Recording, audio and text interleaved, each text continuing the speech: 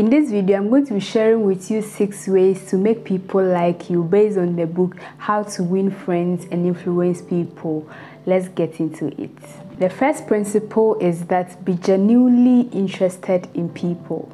The author says that you can make more friends in 2 months by genuinely interested in other people than in 2 years by trying to make other people to be interested in you.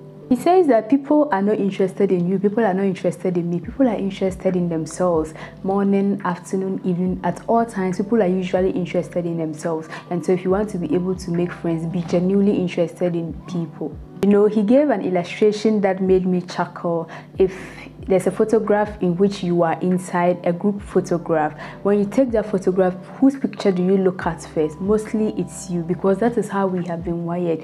We are interested in ourselves, we are not interested in other people. And so he says if you want to make genuine friends, you have to be interested in people. If you want to force people to be interested in you, then you would never be able to make real friends. And so he says that an individual who is not interested in other people will face difficulties in life, and that's where the failures of life come from. You have to be interested in people. You have to have people in your life. It's not everything you would be able to do as a person. There's a point in your life where you would need the help of people. So if you are genuinely interested in people, you make genuine friends who can always at a point help you.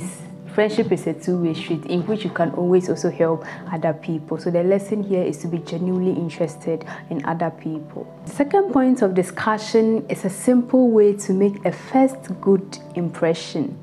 You have heard the saying that action speaks louder than words. But when it comes to a smile, when you smile towards someone, you are trying to tell the person that I like you, you make me happy, and I'm glad to see you. And so studies indicate that people who smile tend to be able to make more sales. They are able to raise happier children. I mean, people like to be around people who smile a lot. It expresses the fact that you like people and all sorts of that. And so there's far more information in a smile than in a frown. And as they are saying, it's easier to teach somebody through smiling or encouragement than trying to forcefully punish them. The person wouldn't really learn a lot of things. And so a smile is always important, even when you don't see it. Sometimes when you are talking to someone on phone and they are smiling, though you don't see them smiling, you have a feeling that this person is smiling. So always smile at all times. And so the very best way to leave a first good impression is to always smile. You don't feel like smiling, he says force yourself to smile, sing, just do something that will change your mood. He says that action usually precedes feeling. And so yeah, you don't feel like smiling. If you decide to force yourself to smile, then you would actually have a genuine smile afterward. You know, everybody in the world seeks happiness. Everybody wants to be happy. If you know, most people, whether rich or poor, everybody wants to be happy in life. And he says one of the surest way for you to be happy is by controlling your thoughts. If you control what comes to your mind, what you ponder on, what you think on, then you would be able to be happy. This is because happiness doesn't depend on outward conditions, but rather our inner conditions. So if you're able to control your thoughts, then you would be able to remain happy always. You know, this is very true. Shakespeare says that there's nothing either good or bad, it's what you think about. And so it isn't what you have or what you don't have or where you are or who you are that makes you happy or unhappy. It's what you think about. You see, sometimes you are a person, you are there and you see other people and you think they have everything in life, that's why they are happy. And you try to achieve those things. For example, mostly it's usually money. You think that if I could have this amount of money in my account, I'll be happy. And you get that money and you find that there's no happiness that comes along with the money. It's how you think, it's contentment and so many other little things in life that actually makes you happy. So when you are able to control your thoughts, then you would be happy. Third principle I want us to talk about, the author says that if you don't do this, then you are headed for trouble, and that is trying to remember people's names. Studies indicate that the average person thinks or are more interested in their name than every other person's name put together. Author says that one way to make people warm up is to try to remember people's names. One way to make people feel important is that you actually remember their names. And this is very true. I remember one time I went to a bank to do something and then I left and I went back a month after. When I got there, I mean, the worker at the bank mentioned my name. I was so surprised. I was like, you remembered my name? The person said, yes, of course.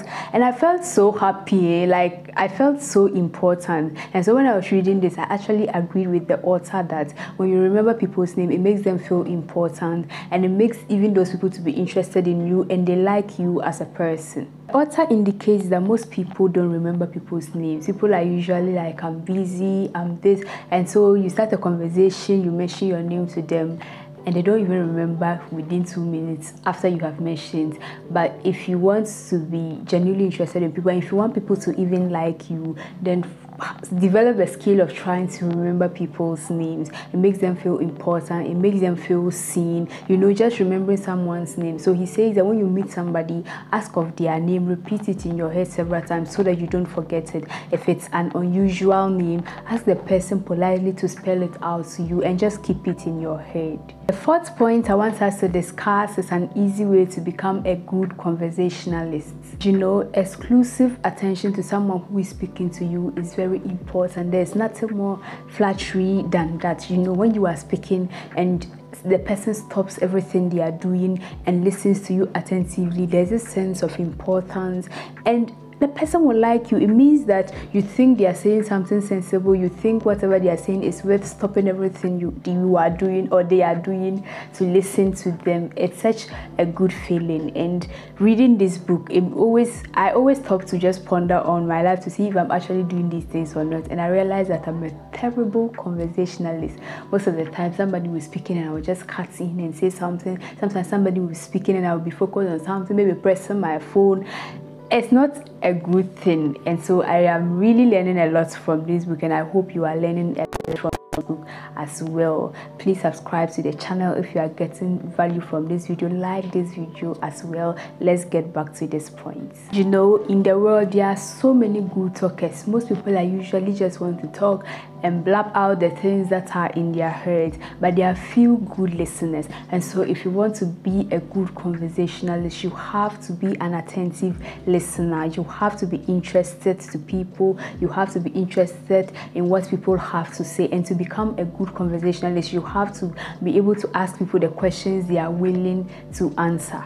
I mean, ask questions people are interested or will enjoy answering. Encourage them to talk about the things they enjoy. Encourage them to talk about themselves and their accomplishments, and you would become a very good conversationalist. And people always say things that you would actually learn than when you are always speaking. When you speak, you don't learn, but when you listen, you get to learn what other people are sharing with you. And so the next time you want to start a conversation, remember this and encourage people to talk about themselves. Encourage people to tell you what they are thinking, their accomplishments, and you always get to learn. Be an attentive listener. The fifth principle is how to interest people, and as I have been discussing all along, the way to interest people is to talk in terms of the other person's interest. And so let's say you meet somebody, it's not all the time you always talk about yourself.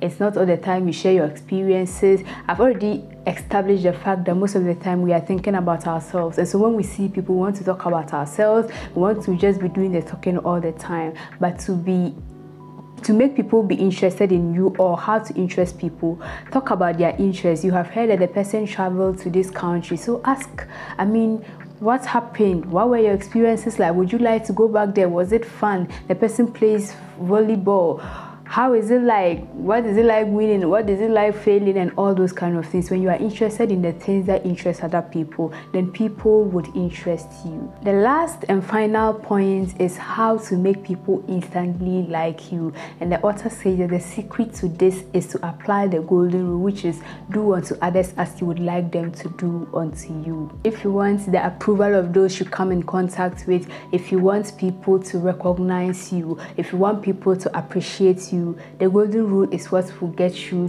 for people to instantly like you. Do unto others as you would like them to do. It's not at some times, at all times. I mean, anytime, do unto others as you would like them to do unto you. So you have to use little courtesies like, I'm sorry to bother you, would you be so kind to do this, thank you, would you please do this, you know, those kind of words.